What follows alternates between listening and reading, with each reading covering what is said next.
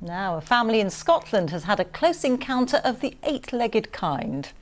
Ditta Solgaard Dunn and her children went for an evening swim in South Queensferry when they encountered a large red octopus on the shore.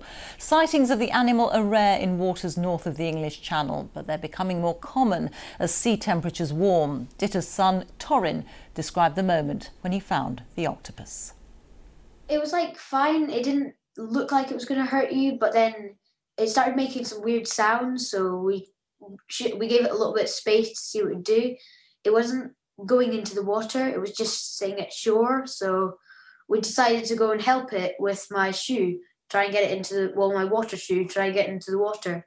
But it grabbed onto my shoe and almost stole it.